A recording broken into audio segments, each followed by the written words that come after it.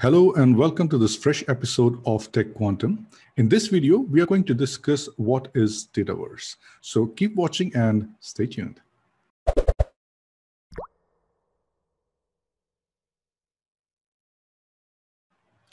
All right, so you might have heard the term Dataverse. What is Dataverse? Well, Dataverse is a cloud-based solution that is managed and maintained by Microsoft. And what it does is it combines a variety of solutions and business processes for your various interconnected applications in a very secured and a compliant manner. Now, as you can imagine, since it's a cloud-based solution, so you need an internet to connect to it. So it's not designed for your, standalone installation on your servers. So you need an internet connection to be able to access it and use it.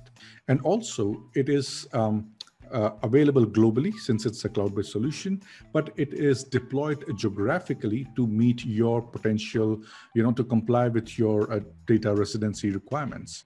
So Dataverse is designed to be your central residency of your data.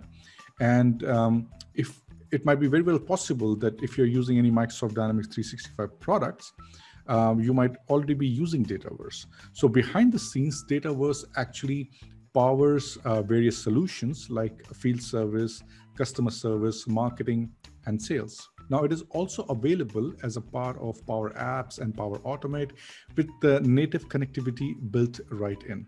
Now, things like AI Builder and Power Platform features of Power Automate also use Dataverse. Now, Dataverse was previously known as Common Data Service, and it provides a set of functionalities, as you can see in the image that is being shown on your screen, which I have taken from Microsoft Docs.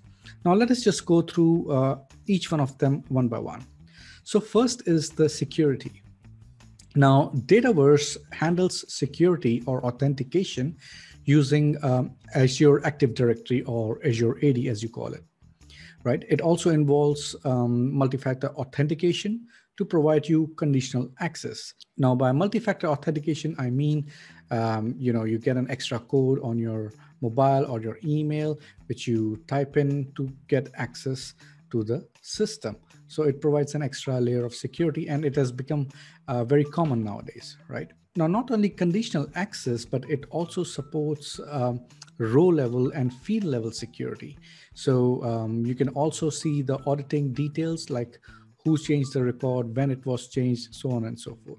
So that's security in Dataverse. Now, next is logic.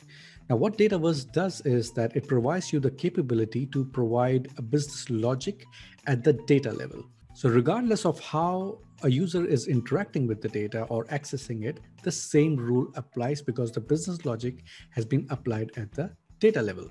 Now, these rules can be related to your business rules, your workflows, your duplicate detection, etc. Now, next comes data.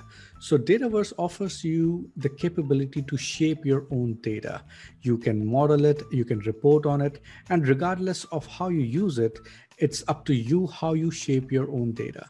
So that flexibility is provided by Dataverse. And next comes the storage. As I mentioned, Dataverse is a cloud-based solution, so all your data is stored in the cloud. So you do not have to worry about the infrastructure or the scalability. You can just keep on continuing using your data. Now, next comes the integration part. Now, Dataverse connects in different ways to support your business needs. So there are APIs, there are webhooks, there are data exports that give you the flexibility to get your data in and out. So as you can see, Dataverse is a very powerful cloud-based platform provided by Microsoft and also maintained by Microsoft, which allows you to store and to work with your data. And you do not have to worry about any infrastructure or scalability of your data.